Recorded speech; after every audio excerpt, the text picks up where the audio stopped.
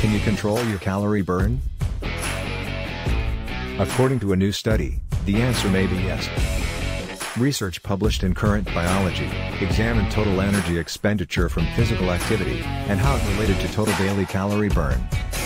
Researchers tracked subjects for about a week with a wearable device and measured energy through a specialized urine test.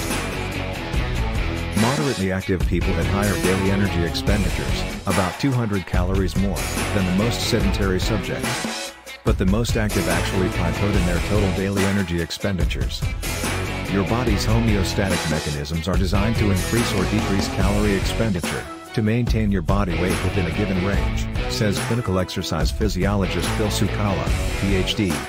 That's one big reason it's considered much harder to lose weight through exercise alone versus dietary changes. But don't quit that Tabata workout just yet. It's important to have a mix of intensity and to keep your routine well-rounded, rather than just focusing on how many calories you burn during an exercise session, notes Sukala. Don't just fixate on calories burned as a measure of success. Some days you'll burn more, some days less. Every workout is different. Was the video helpful? Want to watch more useful content? Just subscribe and press the bell icon to never miss an update.